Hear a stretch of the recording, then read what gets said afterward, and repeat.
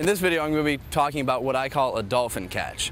Now, the name dolphin catch comes from how they look when you juggle with clubs, but they also look cool when you juggle with balls, even though they don't really look like dolphins.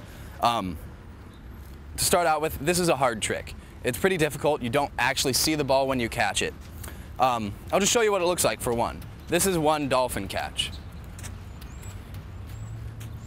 If you see, the throw is coming from my opposite hand, crossing over this shoulder, then I catch it blind behind my back with this hand.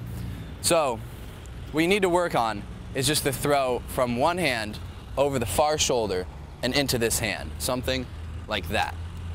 What you're going to do is you're going to look at the ball at the peak of its pattern and then figure out how to catch it from there. You need to work on this on both sides, so a right-handed dolphin to catch as well. And then when you incorporate this into the pattern, you can throw it around, mix it up with penguin throws or penguin catches, behind the backs, things like that. So you do behind the back, dolphin catches, anything like that. You can mix it up. It's just different variations on the body throw. Can lead to some pretty cool patterns.